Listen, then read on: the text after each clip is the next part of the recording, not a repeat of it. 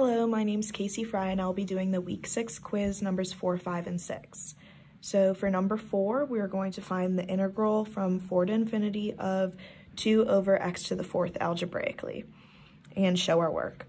So we're going to look at our steps. So number 1, we're going to rewrite the improper integral as the limit of the definite integral.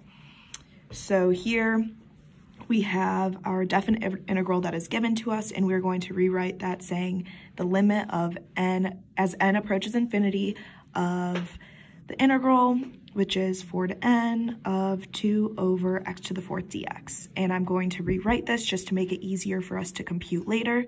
So I just rewrote the limit as n approaches infinity of our integral from 4 to n, and I turn that into 2 times x to the negative 4th dx. So step 2 is we are going to work on the integral first using the fundamental theorem of calculus, which is finding the antiderivative and evaluating.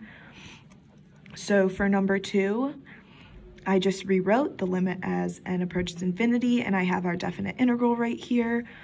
And you are just going to find the antiderivative, which is adding 1 to your power, which is negative 4, and that would make that negative 3, and then pulling that out front and putting it over 1. So negative 1/3 times your 2, which equals negative 2/3 x to the negative 3. And you're going to evaluate that from n to 4. So step 3, we are going to take the limit.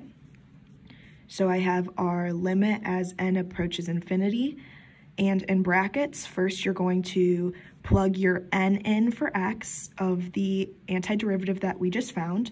So negative 2/3 n to the negative 3rd, and you're going to subtract that by plugging in the 4 for the x of the antiderivative that we just found. So negative 2/3 times 4 to the negative 3rd. And then we're just going to simplify that down. So we have the limit as n approaches infinity of negative 2/3 times 1 over n to the 3rd. I just rewrote that differently so we could evaluate that easier later. It's the same thing as n to the negative 3rd. And then you are going to subtract that by computing these numbers up here.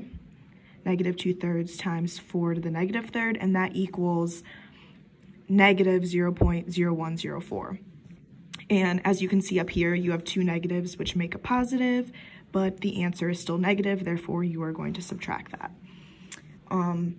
Next step is we're going to look over here from our notes. If n approaches infinity, which is what our problem is, then 1 over n to any power is going to equal 0. So going back to over here, we have 1 over n to the 3rd, which equals 0, and 0 times anything, like negative 2/3, is going to be 0. So that will equal 0, and then we're going to subtract the 0.0104 that we computed above. This is going to equal 0 minus 0.0104, and your answer of the integral from 4 to infinity of 2 over x to the 4th dx is negative 0.0104.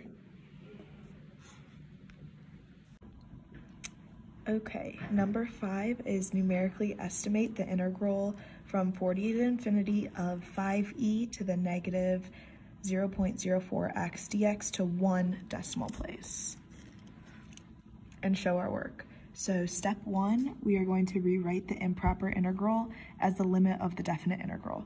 So first I just started with our integral that was given, and I'm going to rewrite it as the limit as n approaches infinity, and then have our integral from 40 to n of 5e to the negative 0.04x dx. Number 2, we're going to set up a table of our definite integral values with 2 extra decimal places. So since we needed 1, then our chart is going to have 3. So I already did the chart for you, but I'm going to show you how you're going to get it. So you're going to have your n on one side and your definite integral on the other side. And you're going to go onto your calculator into the y equals and type that in. And for n, you can use any variable. I just used x.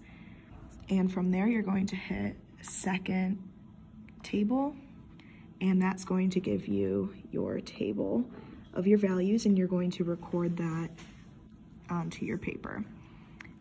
Step 3, we're going to look for a repeated pattern 3 times.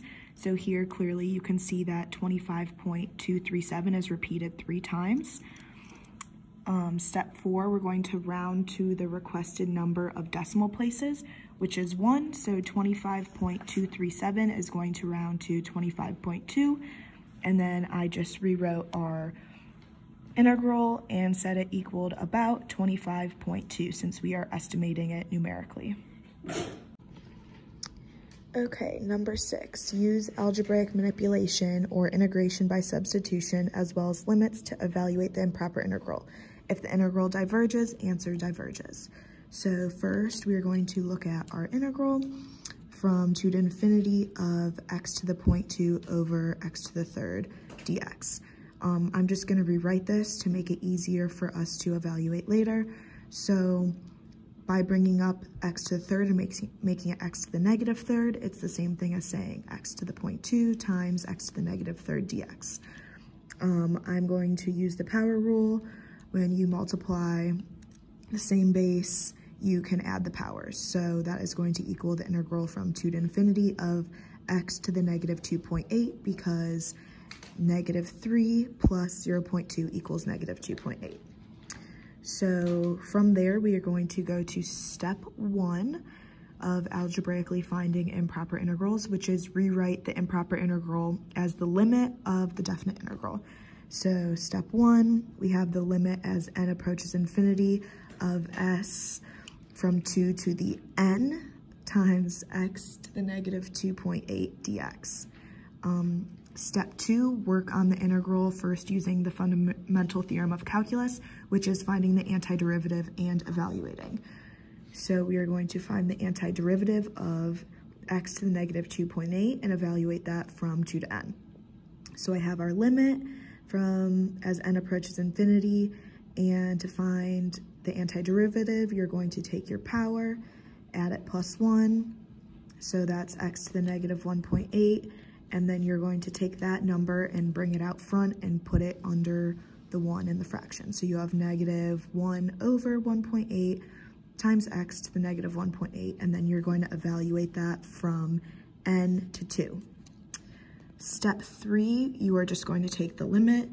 So I have us taking the limit of the antiderivative that we just found and evaluating it from n to 2. So first we're going to take the antiderivative and plug n in for x, and you're going to subtract that by plugging in 2 back into your antiderivative and plugging 2 in for x. So you have the limit as n approaches infinity of negative 1.1 over 1.8, and then I just rewrote the n to the negative 1.8 as 1 over n to the 1.8, so we could evaluate that easier. And you're going to subtract that by evaluating what we just wrote right here.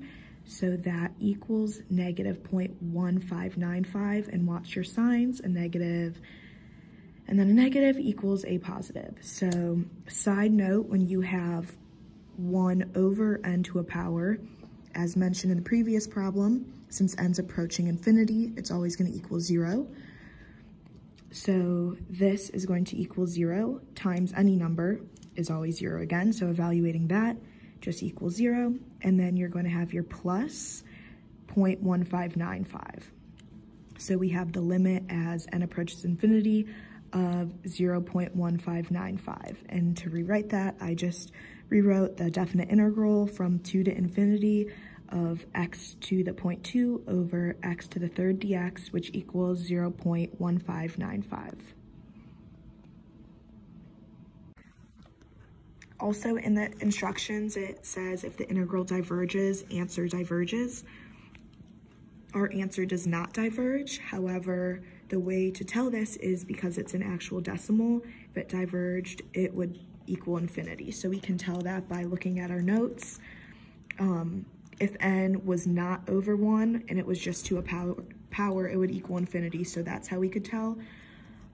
So therefore, this right here would evaluate to infinity. Or an easier way is you can check your calculator by plugging in the integral to y equals. So go to the y equals screen, you put your 2 to the x or any variable and type in your integral and go to second table. Here clearly we do see a pattern, so that does not diverge. If it did diverge, there would be no pattern on the chart and it would increase indefinitely without bound and go to infinity.